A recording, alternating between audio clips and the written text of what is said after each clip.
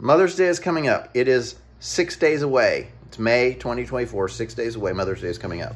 I'm divorced less than a year. I don't want to have anything to do with my ex-wife. I don't want to talk with her. I don't want to be around her. I don't want to see her. It's kind of sad to be in that state. But I'm getting her something for my kids to give her for Mother's Day. Why am I doing that? I don't do things for the benefit of my ex-wife. I did things for her benefit when we were married. I don't do things for her benefit anymore because she's not my person anymore.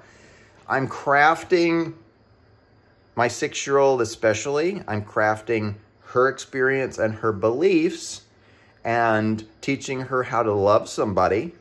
And I want her to have a sense of calm with her mom and dad, even though we aren't married. So I'm getting her involved. And she loves gifts. My 6-year-old loves getting gifts, and she likes giving gifts. And my 15-year-old, who is actually my ex-wife's son from a previous marriage, he's also living with me. And I want him to see love towards his mother as well, and have an experience that shows a very different vibe than what we've had the last year going through this divorce, which was her idea. It's been very, I don't even like bringing it up, but just contextually, I'm not in a space where I want to do anything nice for her. Hell no.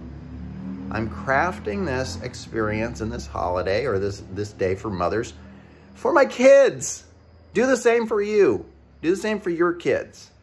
If you're married, oh man, such a good experience. You can be so all up in your wife's business on Mother's Day and do all sorts of stuff. I don't have their mom as my wife, so I can't be that involved. But I can craft an experience that my kids can be a part of that they feel good about.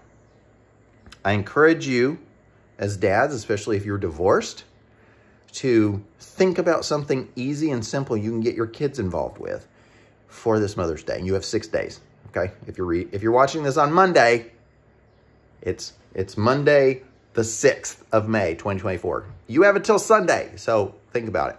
And husbands, think about your wife's love languages. Think about, get her a coffee mug that's the colors that she likes, or a theme that she likes, or get her something or do something for her that speaks her love languages, as an example, okay?